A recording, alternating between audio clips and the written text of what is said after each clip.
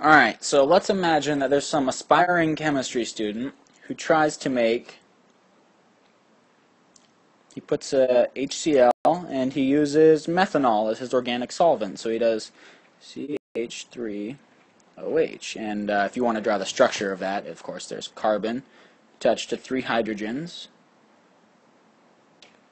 and OH. It's your smallest alcohol, wood alcohol. And what he wants to make, or she wants to make, is this.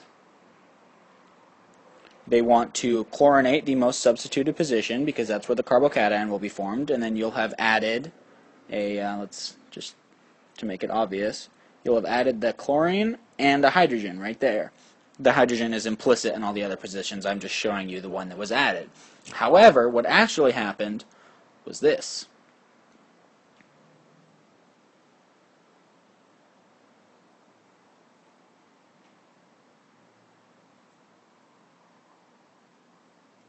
Why?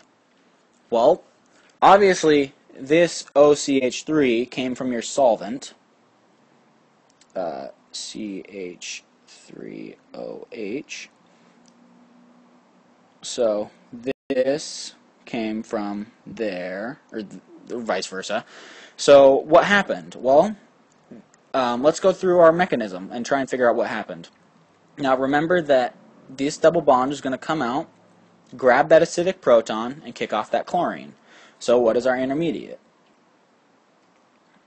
Well, we can get a H right here, and where does our carbocation go? It goes here.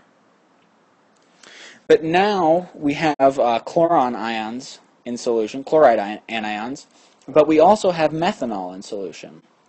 And what do we know about oxygen?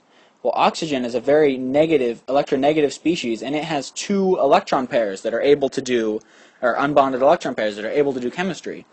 So while chlorine could attack, because it also has unbonded electron pairs, you got to remember that methanol is the solvent. Statistically speaking, there's magnitudes of, or many times more methanol in solution than there is chlorine, because it is the solvent. You know, if you put some salt in water, there's still a lot more water than there is salt. So those O molecules, those unbonded electron pairs, are far more likely to attack the carbocation than the chlorine is. The chloride anion is. It's basic statistics. So what happens is that O attacks the carbocation, and you get this product.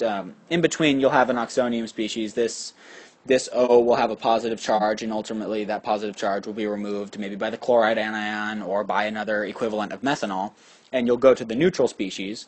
But your end result will be this methoxy cyclohexane type compound. You could have the same issue if you tried to chlorinate in water. You start with cyclohexene, and you think, oh, I'm going to chlorinate, and I just forgot, and I decided to use water as my solvent. Why not? What you want is, or what you were hoping for was this, but what you ended up with was this. For the same reason, you formed a carbocation, and just statistically speaking, there's much, much more H2O.